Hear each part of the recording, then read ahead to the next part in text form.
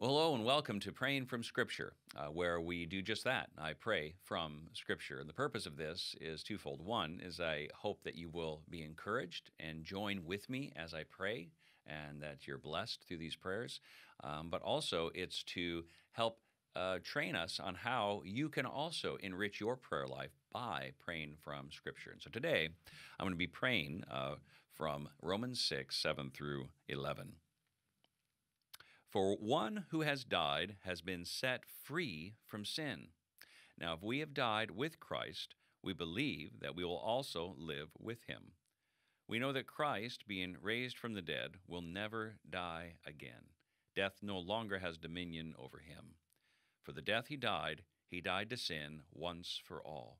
But the life he lives to God. So you also must consider yourselves dead to sin and alive to God in Christ Jesus. Let's pray. Lord, I thank you for what Christ has accomplished through the gospel, through his death and resurrection. And Lord, I pray that you would help us today to live out of the resources of that accomplishment, that we would consider ourselves dead to sin, that we would put to death, that today we would actively put to death those things that are sinful, those whether they're motivations, whether they're attitudes, behaviors, or actions. Lord, may we reckon ourselves dead to sin because Christ has died for our sin and he put those things to death. The old nature that we used to operate out of, Lord, that old man has died. May we reckon that dead, and now may we live today in the new life that you've given us, the life, the new nature that you have birthed us into. We've been born again, and that doesn't just mean we've received a new slate and we've been forgiven, although we have, but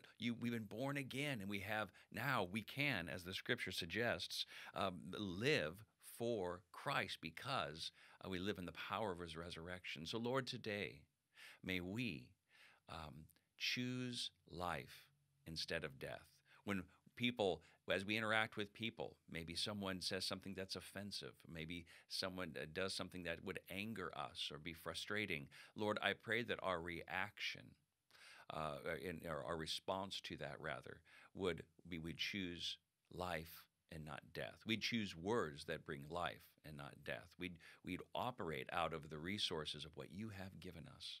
Lord, may you do this in us today so that your name would be made holy, that all of our interactions would reflect you and praise you, please you, and shine the light of who you are everywhere we go. So Lord, help us. Give us the grace to choose life and not death today. In Jesus' name I pray. Amen. Thank you for praying with me.